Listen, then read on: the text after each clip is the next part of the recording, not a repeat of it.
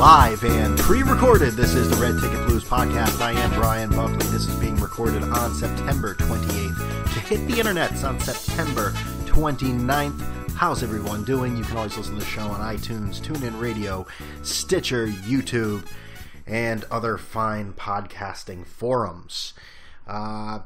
You can always listen to me at BrianBuck13 and at Red Ticket Blues on Twitter, and that goes to my first point. Well, let's stay in the area here. What are you going to do this week? Are you planning anything? Are you having any fun? Did you have any fun this weekend? Maybe late this weekend? Or are you planning stuff for next weekend? The question I'm asking is because I continue to make you money. 3-0, okay? 3-0. I took Denver, -3. They blew the Lions out, whatever the score was. We'll get into that. Cardinals, -2.5. That was a romp. And the Panthers, -3. They won by 4. Thank God. I was sweating that one out a little bit. That's 8-1 for the season. 8-1. Are you listening clearly? If you're not taking advantage of this, I don't know what I can do for you. I can't go and get the cell phone and have you call the bookie. I can't have you go to the local dive and beg the creepy guy at the end and say, hey, you taking action? I can't do this for you. At the very least, put your identity into some shady website in Jamaica. They'll take care of you. That's the way I do it. But I can't do it for you. You got to step up. But I am 8-1 on the season in NFL picks against the spread. We will go all around the NFL Week 3 recap. We will also, what else will we get into? Well, hey, baseball playoffs are right around the corner. We're going to touch on a few baseball topics, stories going on right now that obviously need our attention. We will also, what else? Well, Carmelo Anthony has, it was media day in the NBA today, and, he had some odd statements. He went back and forth. He was a little surly, then he was happy. He was hard to gauge at certain points. We'll talk about that. And 60 Minutes last night. Wow, what a doozy. Trump and Putin on the same show, and it didn't explode. We're still here to talk about it. All those brilliant ideas. We'll get into that, but we start with baseball, and I criticize this team for their fan base that whine, complain, always think the world is against them, woe is me, on a ledge, and some of it's justified. And I've also criticized on this program before. But you know what? They deserve our respect because they are the National League East 2015 champions. This is exactly what I dreamt of. Exactly when I sat down with Sandy. Meet the Mets, step right up and greet the Mets. Bring your kiddies, bring your... He struck him out! Tears of joy for the 2015 New York Mets, National League Eastern Division champions! Home run over the wall, east side, west side. So yes, that's right, the New York Mets took care of business, and they are the National League East champions for the year 2015, and it's well-deserved. The team caught fire, regardless of who they played. I'm not going to be that guy that does that, like I have the last 5 podcasts. But you beat the teams on your schedule, and it all evens out in the end. It's not their fault they play in a bad division. Now, their biggest issue going forward is going to be the teams over 500 playing them. Okay, I'll stop. They're all over 500 in the playoffs. That does honestly have to worry you a little bit. That they really haven't played consistent, consistent opponents of actual ability. I mean, they played the Yankees. They lost that series. Before that, I don't know who they played. The Nationals, just over 500. And they are a team in complete disarray. Just, there is nothing going right there. You can let little kids run in and do whatever they want. That's exactly what's going on there right now. There is just no authority whatsoever. But the Mets clinch. They're going to be playing the Dodgers. Still fighting for home field advantage in that series, so that's important. I'm happy for David Wright. He seemed very happy. He seemed ecstatic, actually, in that clubhouse. They did some celebrating, and justified. They all had fun. And for a lot of them, especially for David Wright, he's the only one still there from those collapses. And good for him.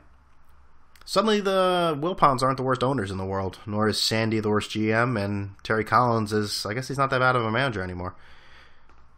Just saying. We talk about those national. Well, before we move on from the Mets, because right now, they're still playing for home field advantage. They still have something to play for. But that asshat, Matt Harvey still has to make his name the top priority. You know, before that game, when they knew they were going to clinch, he went to Terry Collins. Oh, I think I'm going to change my plan now. The plan that I made out for everyone, now I'm going to change it, and there is no plan. I'm going to pitch as much as I want because I want the ball at all times. I want to pitch every... Matt, shut up. And I know he didn't make this declaration to the media. I get that. He said it to his manager, and the manager told us. Understood. But still, I've had enough of Matt Harvey. Go out and pitch, dude. Shut up. I mean, you see him out there. He's a boss, man. That guy is nasty on the mound. I have not criticized that once on this podcast. It's just or everything. He just looks like a douche. I'm sorry. You know, I know I shouldn't be as critical. But you know what? The hell with it. This is my podcast. If I want to be critical of Matt Harvey, I'm going to be critical of Matt Harvey. So I'm just doing it. But even just looking at him in the post game, I don't know. He seems like the one guy no one wanted to hang around. And I'm sure everyone will say, oh, no, well, let me show you this screenshot. Oh, yeah, it doesn't look like they're all buddies. He seemed like the loner going around, sort of trying to get into one of those crews. All right, maybe my dislike for Matt Harvey's going a little too far with that. But I'll still stand by it. I bet you there are a lot of people that have not forgiven him and his garbage in that clubhouse. And I bet you there's a lot of them that don't like him. But Matt Harvey is not the main story. So let's get away from that. The Mets do what they need to do. And congratulations to the Mets and going forward and the Mets fans because they deserve it. They've gone through too much. They've gone through just terrible moves. Anything that can go wrong has gone wrong for the Mets in the last... It's 8 years? 8 years, man. It's just not fair. You know, if a team's going to be bad, just let them be bad. Let them be terrible. Let them be awful. And not even be in contention. Just a fool with the Met fans for so many years. Which, they've been pretty bad the last few years. Anyways, the aforementioned Nationals, they've obviously been eliminated because they're not going to make that wild card. Which the National League Central, I mean, Jesus, that's some rough shit right there. Those are teams that could. It's a shame that that one of them is actually going to have to be eliminated, but we'll get into that. But the Nationals, of course, we've all seen the highlights. I'm sorry, this chair keeps making this noise here. The lowlights of Bryce Harper and Jonathan Papelbon getting into it in the dugout yesterday, and. You know what? There really are no losers in a situation like this. Well, other than those two. But America is a winner because they're both very unlikable. America wins in that situation. Now, Harper, I don't dislike Harper as much as others. You can't deny his talent. The guy leads the league in OPS average. I think he's tied for home runs. But his cool eye black and his perfect hair, and just he's got a douchey persona. I mean, it's understandable. But Jonathan Papelbon, I mean, he takes the cake of unlikable, just idiots.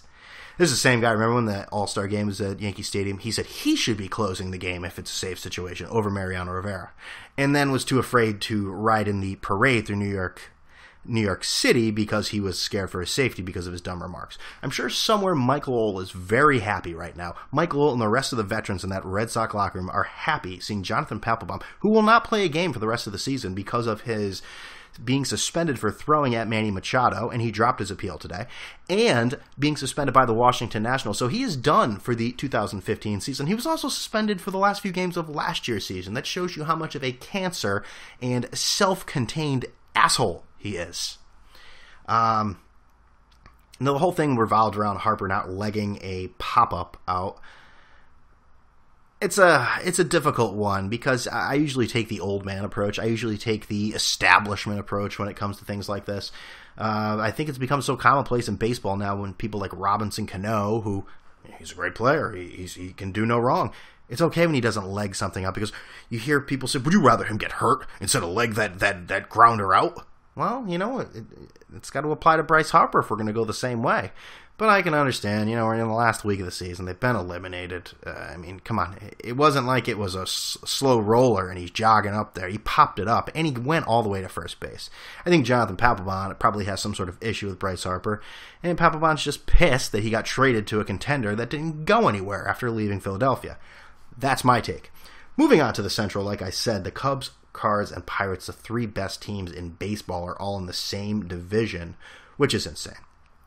Watching the game last week, the Cubs and the Pirates, the analyst John Smoltz says he wants a change. He says that they need to change something. Well, you can't change it every year. Something weird happens. This is not going to be a common thing happening every year, I would imagine. But I don't know. That's a tough situation because all those teams are going to win over 90 games. I mean, I think many of them already have. If maybe the Cubs haven't, but the Pirates and Cardinals already have, and they're playing actually in a 3-game series right now, which I should probably be watching that. But I have a podcast. I have an obligation, damn it, to all my fans, the adoring fans all over this goddamn world. It's a global podcast. And then we go back in with the AL East, and the Blue Jays have not clinched it yet, but they have clinched a spot in the playoffs, and they had a wild celebration. Good for them. I don't know why you would. You clinched a spot. Wait till you actually win the division, which they're going to, but some people will say, oh, well, they haven't been there since 1990. What do they care? Those players, were they on the team in 1993? Who gives a shit? I hate that. Well, that team hasn't made it in 50 years. This is their employer. Who, really? If fans want to celebrate like that, that's fine. They haven't been there since 1993. Do you think any of those, do you think Josh Donaldson's been sitting there bated breath since 1993 to clinch for the Blue Jays? The Yankees, they might not have Stephen Drew for the rest of the year. Dizzy spells. He probably looked at his average and said, holy shit, it's over 200. Whoa, I don't know what I can do. I guess it has to do with possibly a concussion that he had last year or a head cold. I guess you hear the majority of people say, oh, it's a concussion. It's 2 years ago. Get over it. Hey, forget. Don't forget. Jason Bay's career ended because of a concussion. And Tanaka, I guess, will be okay. He's going to start on Wednesday. He wants to test out the hamstrings. The hamstring, which was why he was on the shelf for a little bit, in case teams want to bunt against him. You'd think that the Yankees would have employed this strategy in 2004 of the American League Championship Series against the Red Sox, Game 6, with Curt Schilling's tendon being held together with tape. But I digress. So that is the MLB playoffs. I think by the time you hear this, the Yankees may have actually already clinched a spot in the playoffs. I think the magic number is 2. So win one game, and then one of the other teams, was it Rangers, Astros, Twins, one of those losers have to lose. And I say losers are probably going to beat the Yankees in the wild card game anyways. I have no faith in this team. I don't know why. I just have no faith, because when they're dead, they're dead. They are dead. They look like a minor league team. I tried to get tickets to the wild card game today, but I forgot my Ticketmaster password, so I gave up. And I figured, I don't want to go to the game anyways. So, did you get all that? Real informative information there. Probably would have tried to sell it. And in case, hey, anyone wants those bobbleheads that I got in Toronto, they're going on eBay. Just check me out. Predictable username on eBay. Check it out. See what you got. All right, so with all that being said, and we'll get into more baseball next week, and I guarantee you we will see guacamole ads. Brian, shut up with the guacamole. You'll see. So around the NFL, and I told you, well, we'll start with the game I got right here. Carolina, New Orleans. Carolina now 3-0. New Orleans has not won a game. Drew Brees did not play.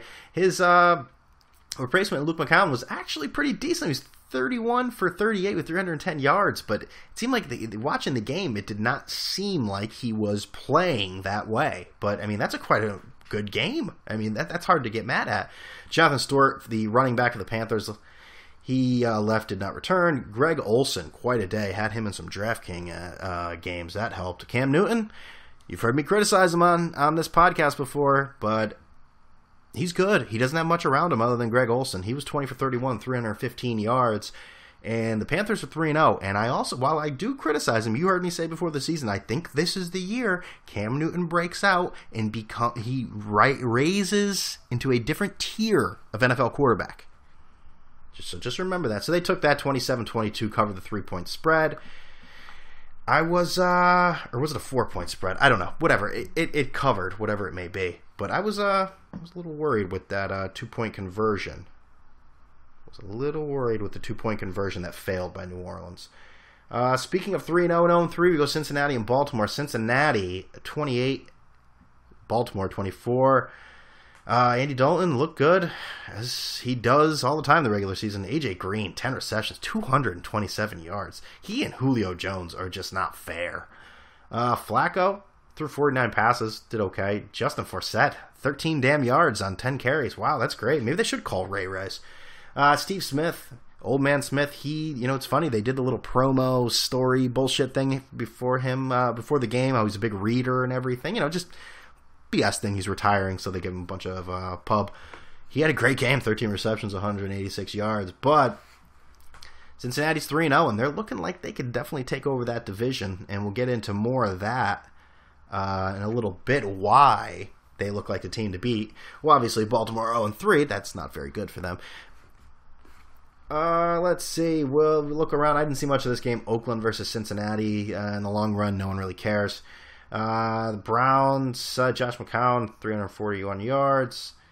And David Carr and Amari Cooper are starting to become quite the duo. So that's good for Oakland. They play Chicago next week. That should be quite a winnable game because Chicago sucks bad. And I don't care who the quarterback is. You can throw Cutler in there. They'll still suck. Going around, I didn't see much of this game either. I didn't see a lot of the games. I'm learning that to have a successful marriage, you can't sit there and watch football for 12 hours a day. You got to be like, all right, I'll watch a little of this. See, this is what I tell my wife. And my wife, she'll watch football. She doesn't like watching the whole thing. She likes watching the fourth quarter, which is understandable. I get it. It's sort of like, listen, I want to watch football today, and if there are things for you to do that we have to do, then don't hesitate. We will do them. And that's what we did. I didn't see a ton of 1 o'clock games. And of course, we get back for the 4 o'clock games, and they're all fucking blowouts. But anyways, my wife is amazing, and I know she's listening, and I love her. Thank you. Atlanta, 39, Dallas, 28. Dallas, boy, they scored those 28 points in the first half and goose eggs in the second half. Matt Ryan, 285 yards. Julio Jones, 164 yards on 12 receptions. So Andy Dalton and Matt Ryan, they're both 3-0. They're both playing great.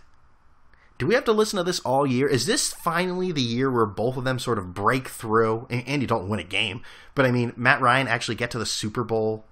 Is this when this actually happens, or is this going to be the most monumental build-up to just have it all crash down for these two hard luck losers in the playoffs? Interesting storyline to follow throughout the season. Dallas, they're 2-1. If they can survive the storm without their two top players in Romo and Bryant, they won't. So why am I even proposing that? They're gonna get messed up. They're gonna get messed up bad. And Brandon Whedon, he's very efficient, 22 for 26, 232 yards. But you I don't know how far Brandon Whedon's gonna take you. Tampa Bay and Houston. I think it's Justice Winslow, Jameis Winston. He played well. He's starting to control that team there. Houston actually won the game, though. Maybe I should probably give them credit first, huh? Ryan Mallett, 228 yards. DeAndre Hopkins continues to be a player. He's definitely being benefited by Andre Johnson skipping town. And let's see, San Diego, Minnesota. Minnesota looks good. I like Minnesota. I really do. Especially with a healthy, ready-to-go Adrian Peterson. He is, and get Mike Wallace involved a little bit. Jesus, 49 yards. But that is a team that looks good, and the Chargers don't look good. The Chargers are going to have a long, long season. I feel bad for Phillip Rivers. He's going to spend his whole career there, never win a goddamn thing, but such is life, so move on.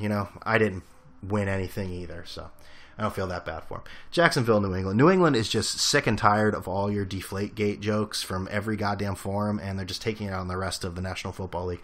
51-17. Bill Belichick hates fantasy football. You know why I say that? Because he continues to use different players every week to just pound the points. And you got Brady in there with 5 minutes left in a 51-17. Maybe it wasn't 51 yet, but in a game that is well established. And you still got him. He is going to... I think they're just fucking... Why am I whispering? Fucking real pissed about being called cheaters. Branded cheaters. They are taking it out on everyone.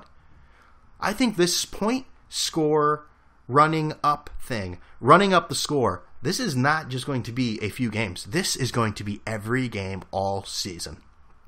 They're going to do it every freaking game.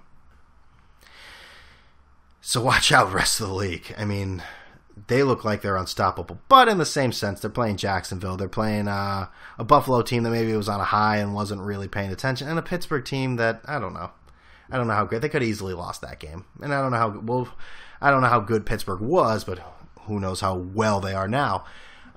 Philadelphia 24-17 over the Jets. Jets with their first loss. Ryan Fitzpatrick 58 attempts. My God.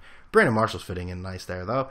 But the Eagles win their first game, and the Jets, they go down. They didn't look good. The Jets, also their coach, his son, was tweeting derogatory things about the Jets. And Antonio Cromartie, you probably should have gone to your coach and said, hey, your son's doing this. But instead, he took shots at him on Twitter, which is, pretty mature. And that's the professional and responsible thing to do from the guy who has 19 different kids. But I guess that was one of the tweets, just sort of like he has 15 different kids and he was with 2 of his kids in a picture, which is pretty classless by the kid. But Antonio Cromartie, grow up. Come on. You should know better than that. Pittsburgh, St. Louis. Pittsburgh wins 12-6. Didn't really see much of this game. St. Louis is only good, I guess, at beating Seattle once a year. Other than that, they really don't do much of anything. Pittsburgh, but the big deal is it lost Ben Roethlisberger for at least, 4 to 5 weeks sprained MCL. Michael Vick had to come in there, and he will be in a body bag soon because I don't care how old he is and how experienced he is. He continues to just want to run the ball. He does not get it. There was a play yesterday where I was watching it. He actually did use his head in this play, but he avoided a tackle, tried going up the sides, and he was about to get lit up. I'm talking lifted off the ground, and he wisely took a step out of bounds. I mean, he's eventually going to... who is the backup now? Is it still Charlie Batch? He's got to be 50 now if it's him. But, I mean, you think Mike Vick is not going to last long there. Not at all. He is a walking injury report is what he is. Moving on, Indianapolis, they took out Tennessee. That was the other game. I took Tennessee plus 2.5, and Tennessee lost by 2. So there's your money right there. Indianapolis, it wasn't pretty. It went back and forth, but Indianapolis comes out with their first win. Andrew Luck has really nothing there. Well, T.Y. Hilton he has, but Mariota did not have a great game. The Titans look like a team that's probably going to go through some growing pains this year, but I think eventually they may actually have a team. Mike Francesa knows Ken Wisenhunt very well, so keep that in mind when you're thinking of these things. The other game here, San Francisco, Arizona. This is another one I told you to take a look at. This was a romp from the beginning. First few passes from Colin Kaepernick were interceptions. Look at this line. Colin Kaepernick, 9 for 19 with 67 yards. My God.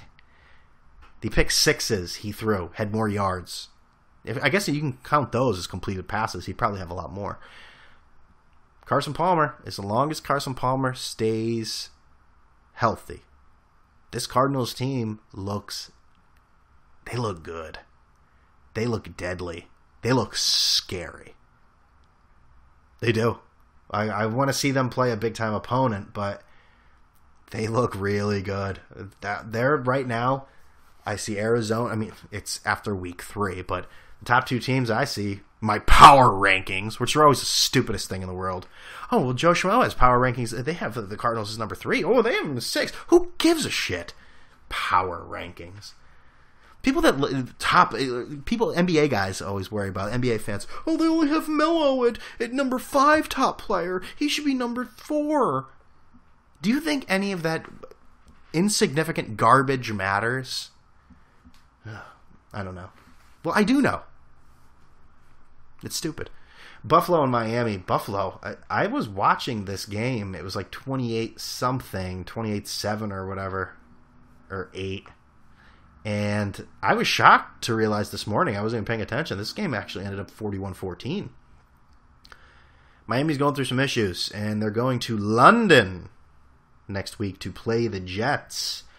London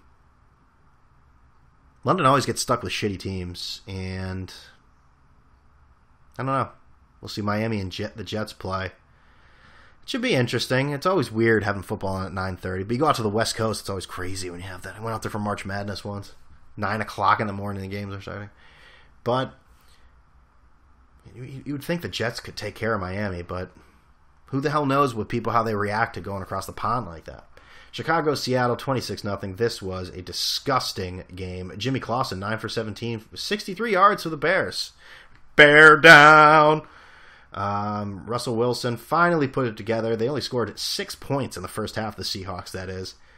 But they came away with it. Cam Chancellor was back, played sparingly, but the Seattle Seahawks get their first win of the year.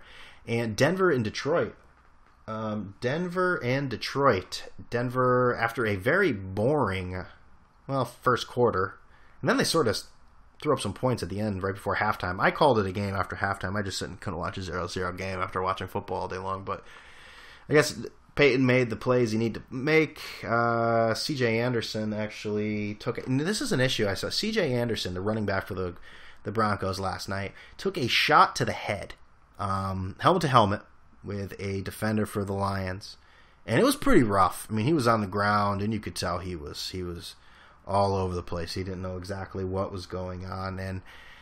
And you know, they took him off the field, and we were all just like, I don't know what reaction I'm trying to have from people, but like at the time we're just like, oh yeah, whoa, he took a shot. Let me make a vine of it and a gif of it and put it all over the internet and go, oh, that's so cool.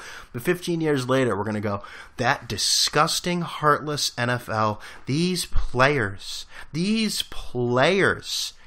sacrifice their body and they're not compensated. Look what happened to someone like, look at this play from C.J. Anderson. That's disgusting. It's terrible. But now it's sort of funny. I don't know what we want. I wanted to happen there. I just find it interesting. I guess he was taken back for a concussion test and he passed. How often do they fail the concussion tests, by the way? That's something I'd like to know. How often do they? It seems like they're always passing them.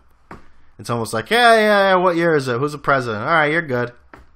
How many fingers am I holding up? Same old bullshit. But Denver and Detroit looks like a dumpster fire. I don't know what is really wrong with them.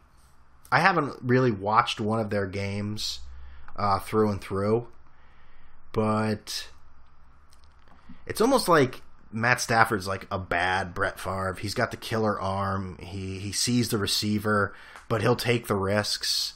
But there's no like winning involved. There's no heroics. They're just bad things that happen for Matthew Stafford's arm. I don't know what you do going forward. I mean, who's Detroit playing next week? I forget. They're 0-3, though. I mean, they got to start putting something together. A lot of these teams that are 0-3, man, you can't sit back. I mean, wow, so the NFC North there, 2 teams, Chicago and Detroit, 0-3. That's... Give it to Minnesota and Green Bay. All right, Green Bay plays tonight against the Chiefs, which should actually be a pretty decent game. The Chiefs are better than 1-1. They're better than 1-1. Brian, there's been 2 weeks. What do you expect? So that's my NFL right now. Well, Tom Brady, who is, by the way, let's bring this up. Tom Brady, who is absolutely playing out of his mind, threw his 400th touchdown. But former Washington Redskins player Dexter Manley and former drug addict Dexter Manley, maybe presently, I don't know, said that he's not a big fan of Tom Brady. He's not a fan of quarterbacks, apparently. If you remember last year, he called Troy Aikman like garbage and then also called him a queer. And this week he said, first of all, let me tell you something. Let me ask you guys a question. I guess he was on some sort of radio program.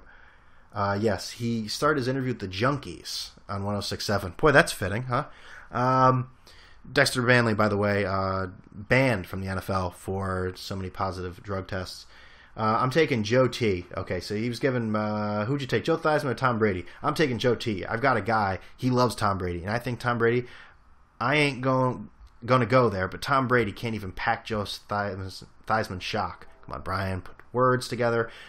This coworker, that's all we debate about, blah, blah, blah. I think Tom Brady can't pick up a down. He has no athletic skills. He's surrounded by good people, but the guy is in the toilet, in my opinion. In my opinion, he's in the toilet. So, Tom Brady is, how many touchdowns has he thrown already this year? Oh, he also said here, he went on to say, I'll take Joe Theismann, I'll take Matt Ryan, anything over Tom Brady. I'll take Joe Theismann first, I'll take Matty Ice second. I might take Doug Williams third, but I'm not going to take Tom Brady, lead my team nowhere. He's garbage, he can't pick up a first down, he has no athletic skill. You mean skills. He's surrounded by people, but Tom Brady is garbage. Garbage! Exclamation point. Dexter Manley has a NFL Network biography of him coming up. I don't know what he plans to get from that, if he thinks that he's going to take over Joe Buck's job or something, but he's got to relax with this stuff, this contrarian garbage, or people are going to attribute it to you being a ex-drug addict. Or maybe they're going to think you are a present drug addict. So Dexter Manley, shut your mouth. I don't like Tom Brady either, but you know what? Respect the man. Just like I don't like the Mets. You know what? I don't dislike the Mets. I was just going to say, Dexter Manley and I, two peas in a pod. Not at all. And, the Giants played the Redskins last week. And I'm saying the Redskins. All right, that's the team name. I know I'm supposed to say the Washington team.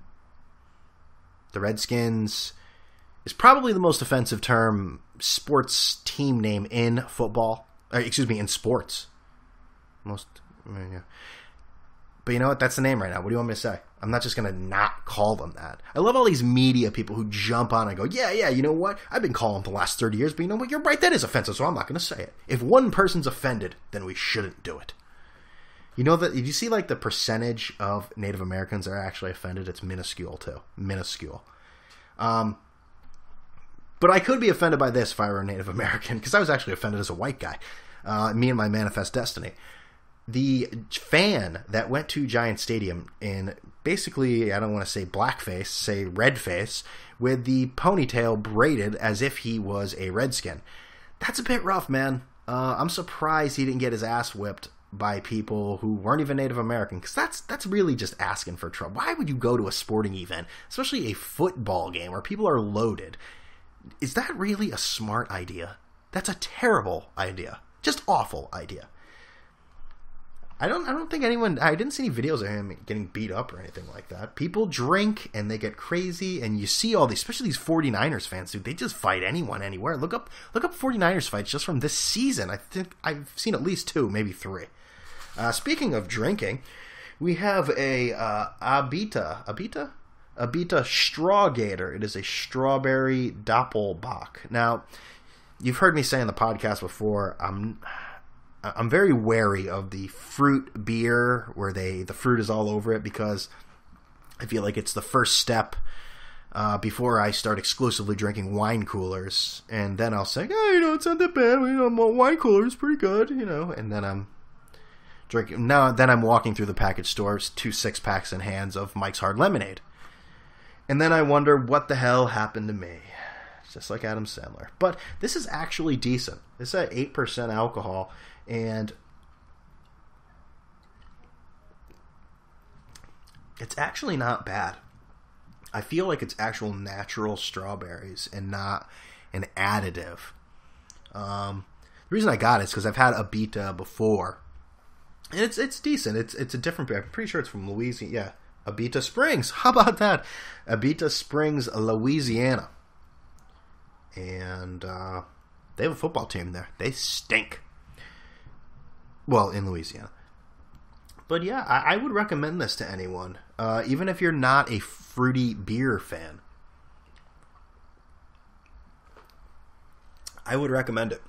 So that's my recommendation. I'd recommend it. It's smooth. You taste the strawberry. It's actually, the only problem is I want to know how much sugar is in there. When you have fruit beers, you're wondering all the time, how much sugar is in this shit? and I don't need to drink sugar. If I'm going to do that, no, that's not true. I was going to say, if I'm going to do that, I might as well drink soda. No, because soda doesn't get you drunk. I've noticed that. Beer does. And finally tonight, we will end on a frightening but humorous topic. That being 60 Minutes last night with... Oh, no, we're not going to end with that. We got one more thing after that. Boy, this is going to be a long podcast. I apologize. You know what? Let's not end with that. How far are we? We're 34 minutes already. Okay. Well, we'll just stop in with NBA Media Day here with Carmelo Anthony. And it was a surly Carmelo Anthony. Like Surly from... Surly Surly cares about one person. Surly. You remember that. Duff beer for me. Duff beer for you. I'll have a Duff. You have one too. Speaking of beer. Did I talk about the I Beat a Struggle? Okay. So Carmelo met the media today, and there's a lot of different things. First, he said he's here to shelter Kristap Porzingis from the harsh NBA. He's going to play a Father Flanagan role and protect him from every situation he gets into. I kind of feel bad for him, Anthony said. There's so much pressure on him. This guy hasn't played 1 minute in the NBA. I'm going to try to be a big brother to him and take the pressure off. There's going to be so much pressure he's never experienced yet. He's 19 years old, first time in the NBA. This is new to him. A newcomer in New York. That's tough. I don't think he knows what he's getting himself into. I have to be that role for him. I think he means have to be... That doesn't make sense. Maybe that's a typo. I don't know. Mark Berman, is that a typo? Anthony wants to be a sounding board. He said, I'll be there for him. Well, isn't that cute, huh? I'll be there. Now this is where it gets a little weird for him. I saw these quotes today. He didn't look particularly happy, but at the same time, I'm just seeing screenshots. He could just be talking to people. I'm going to be fair. He said, let's see, we got him at number 4, that being Porzingis. What I think is a bit irrelevant. Oh. Could just give us the cliche and say, I was really excited. Says, what I think is a bit irrelevant, I've shown everybody that I support him. KP, and I know our relationship. That's all that matters. It doesn't matter what someone else might speculate. So, his relationship. Just tell us. Say you like it. I think this is a problem some guys get. They get testy with the media, and they want to make the media the bad guy. Just give us look at the Derek Jeter rule of thumb. Don't give them anything, regardless of what they write. That's it. They played a lot. They played a lot of one-on-one for 4 weeks straight. Must be tired. I was trying, as I played against him, showing me all these moves. I was trying to learn from it, how to do this and that. I'm trying to learn. Okay, I get you're trying to learn, Melo, as much as I can from asking him questions. Oh, Porzingis said this, excuse me. So he's trying to learn. That would make more sense. I'm trying to get as much information as I can. Porzingis said he's won their one-on-one battles a few times. Okay, I'm just reading at this point. There's one other thing here. To be quite honest, I don't have any expectations at this time, Carmelo said. Why would you say that? Just say, it looks like we have a good year. We can write whatever story we want to write, whether good or bad. It's good not have expectations. It gives us a chance to have a fresh start and get an identity the way we want it, and it starts tomorrow. Okay, you ended that well. I mean, I realize I'm deciphering through Carmelo's quotes here, and he's never the best speaker in the world to begin with. But just give the cliche. You're in New York. Carmelo, you should know the deal by now. To give we're really looking forward to everything, and, the team looks great, and listen, all these guys, all the positivity, I mean, I think we're really going to come together as one cohesive unit, and, I'm really excited to get this thing going. I mean, it's been a long off season. I've been rehabbing. Should I do the goddamn interview for you, Carmelo? Anyways. Now we can end with a frightening yet humorous story from 60 Minutes last night, and they had two people that you always, when you hear their names, opinion runs wild regardless of who you are. That being Vladimir Putin. Is he a president or prime minister? He runs Russia, we'll put it that way. And Donald Trump, who I guess maybe potentially could be doing the same thing for this country. And we'll get into first Putin. Putin's a funny guy, man. I say that because I don't live in Russia. He's probably a terrifying person, but he's a little shit, man. He's now that I say this, the fucking KGB is probably going to show up at my house. But he's like he's you know what, he's an international troll. He just trolls, man. He's just always trying to add that snarky fucking little answer. Yes, I'm a czar. So what? People are calling you... Yeah, that was part of it. People are calling you a czar. Yeah, so? And I know it doesn't really do much because he doesn't speak English, so the accent really goes nowhere. It's kind of pointless, actually. It's just for my own amusement and possibly yours, which you're probably not laughing at anyways, and probably looking and saying, how much time is left in this podcast that I have to listen to this asshole? Putin's funny, though. And he's just all getting ready for his big UN speech. I think that's tomorrow. So by the time you're listening to this on Tuesday, I think he's going to go there and say that we need to help Assad and Syria. Because people love Syria so much they're fleeing by the thousands. Hey, who wouldn't love a guy who gasses his own people? Come on, we got to support that. And Donald Trump, who, I feel, unfortunately, we're going to be talking about him a lot. You're going to see his name in the news all the time. He was interviewed by Scott Pelley, who, out of all three of those people, Scott Pelley frightens me the most. He looks like someone who could put a gun to someone's head, fire it, and show no emotion.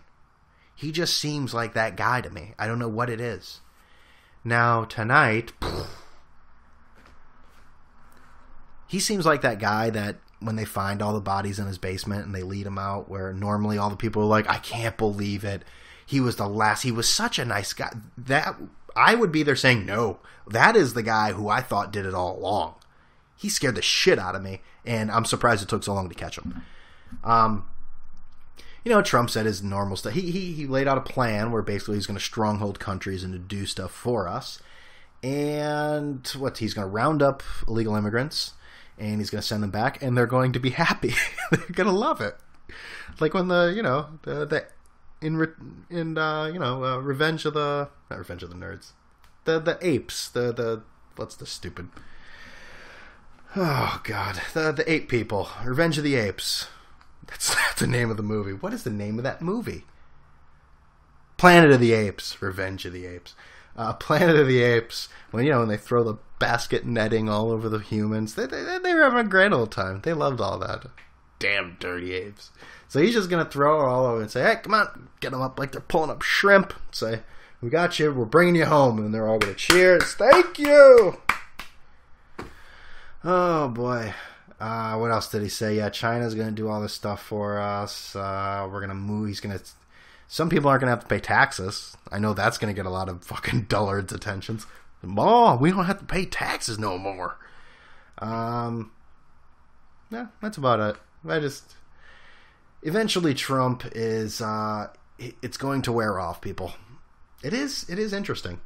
But the problem is, you see him, they say, he's leading the polls. Jesus, 42 minutes. He's leading the polls. Yeah, he's leading the polls, but if you ask those people who he's leading the polls with, would they vote for him? The majority say no.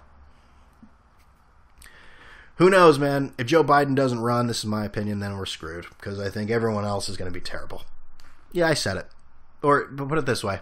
They may not be terrible, but they're not going to work with Congress very well, and they're going to be a very ineffective president for better or worse. That's my political shit for this week.